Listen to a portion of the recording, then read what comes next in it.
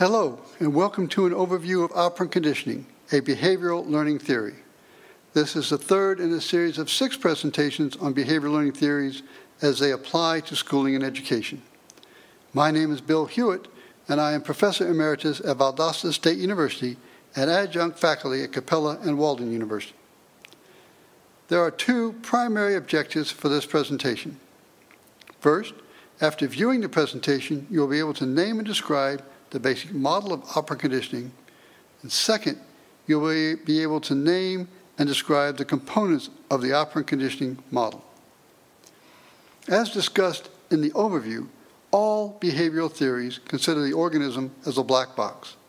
By organism, behaviors mean animals, and they consider human beings to belong to that category. Their proposal is that there is a direct connection between environmental stimuli and animal behavior, and the laws of behavior are universally applicable to all animals. Also, remember that classical conditioning involves studying those stimuli that will elicit or activate an involuntary behavior that already exists within the organism, while the focus of operant conditioning is on voluntary behavior and the impact that environmental stimuli labeled consequences have on the increase or decrease of the frequency of a specific target behavior. Operant conditioning reflects a 3-term model. It starts with a voluntary behavior emitted by the organism. That is followed by a stimulus labeled a consequence that changes the probability that the target behavior occurs again. That is, the frequency of the target behavior or response must either increase or decrease as a result of being followed by a stimulus. Otherwise, that stimulus is not labeled as a consequence. A stimulus that follows a response but does not change the probability that the response will occur again is labeled a neutral stimulus. It is important to understand that the label that should be applied to stimuli is not known until after the change in behavior has occurred.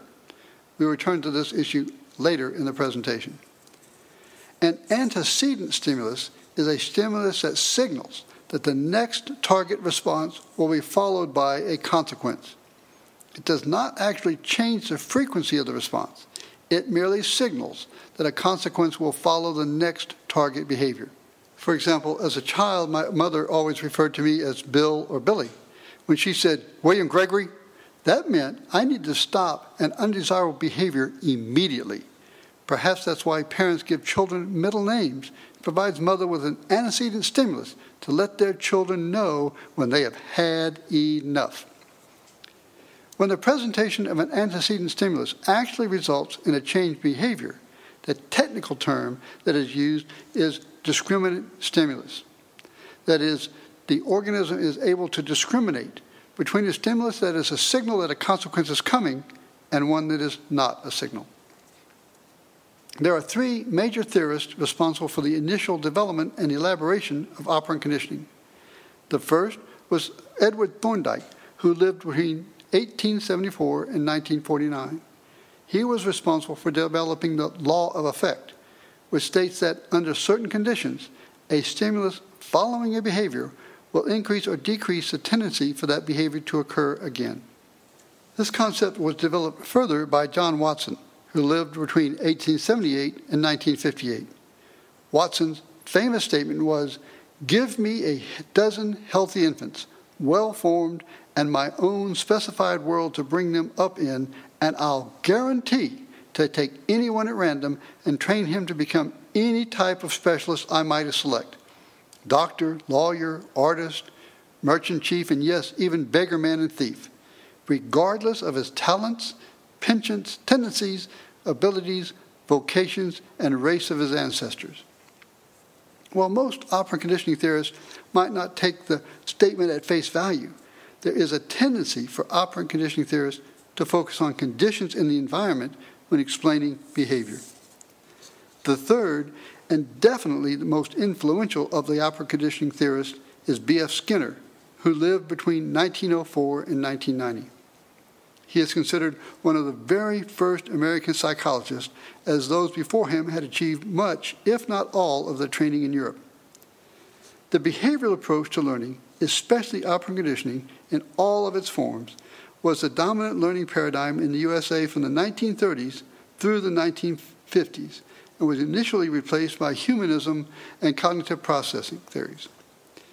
Even today, it is quite often the standard by which other theories are compared when discussing the efficacy of a new learning theory. The first step in using operant conditioning is to identify a target behavior, as well as a behavior that the organism is already emitting that can be modified. For example, if a teacher wants a student to raise his hand before speaking, any movement of a hand would be the initial behavior that would be modified into raising a hand behavior. The next step is to identify possible consequences. There are two types: positive, which are sometimes referred to as pleasant, and negative, which are sometimes labeled aversive. As previously stated, it is not known exactly how any particular stimulus will be labeled after it is presented to the organism, that is, the learner. It is simply a best guess at this point. Despite the investigator's knowledge of the learner, it is possible to be wrong in one's initial labeling of a stimulus. For example, food and money and hanging out with friends might all be considered as positive consequences. However, the learner might be lactose intolerant, which would make eating the ice cream a potentially negative stimulus. Likewise, offering money in a specific situation might be either neutral, the person does not need money or it is not enough to change one's behavior, or perhaps even negative. For example, after a first date, a young man says, "I really had a good time, I'd like to see you again," and hands the young woman $10. In that situation, the money would very likely be labeled as a negative stimulus. The same might be true for socializing. For a strong introvert, being invited to meet new people could easily be labeled as a negative stimulus. The point is that the label given a stimulus, either a positive or negative consequence or a neutral stimulus, is only legitimately made after observing behavior. That is, from the perspective of operant conditioning theory, a stimulus is either a consequence, that is, the probability of the target behavior occurring changes after it has been added or subtracted from the learner's environment, or it is a neutral stimulus when adding or subtracting the stimulus does not change the probability of it occurring again. In this sense, operant conditioning always works. Either the behavior changes after the application of a stimulus, in which case the stimulus is labeled a consequence, or it does not, in which case the stimulus is labeled a neutral stimulus. If behavior changes, then operant conditioning was used. If behavior does not change, then operant conditioning was not used. There are two actions that can be taken with a stimulus. It can be added to the learner's environment, or it can be subtracted or taken away. Finally, there are two results that can be achieved by adding or subtracting a positive or negative stimulus. It can result in an increase in the probability that the emitted behavior will occur again, or it can result in a decrease in that probability.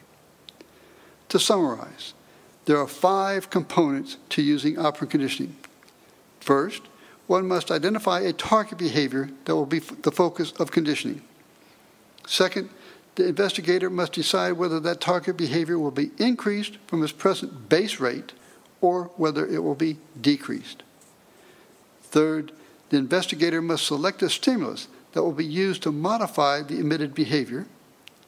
Fourth, the investigator must add or subtract that stimulus after the behavior has been emitted. Finally, the result must be observed to see if the intentions have, in fact, been met, or at least are moving in that direction. There are 4 major operant conditioning techniques that result from identifying the purpose of the behavior change, that is, to state whether the target behavior should be increased or decreased. Selecting a stimulus, either a stimulus that is thought to be positive or pleasant, or one that is thought to be negative or aversive.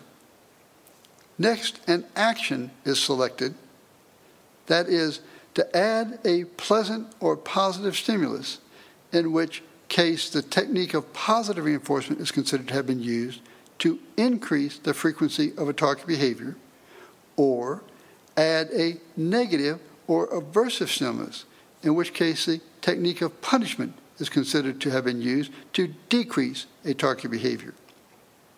Likewise, a negative or aversive stimulus can be subtracted, in which case the technique of negative reinforcement is considered to have been used to increase the frequency of a target behavior, or a pleasant or positive stimulus can be subtracted, in which case the technique of response cost is considered to have been used to decrease the frequency of the target behavior.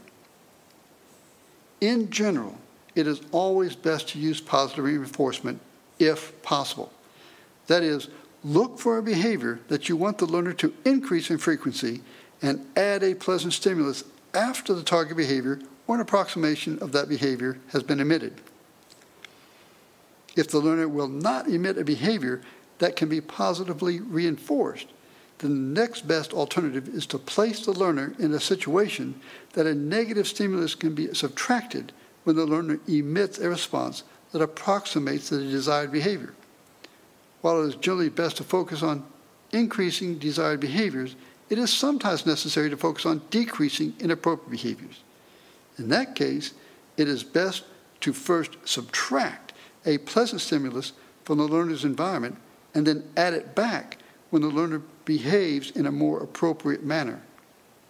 Finally, there are times when a behavior is detrimental to the self or others and punishment is warranted.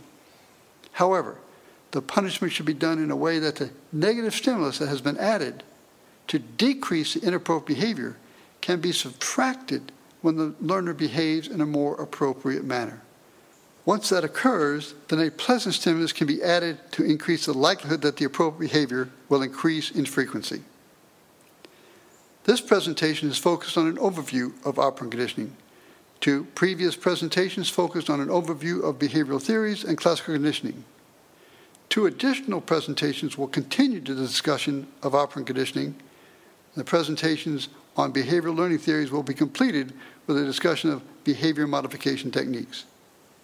In addition to the 6 presentations related to the behavioral learning theories, there are several short quizzes that learners can use to check their understandings of the different learning theories.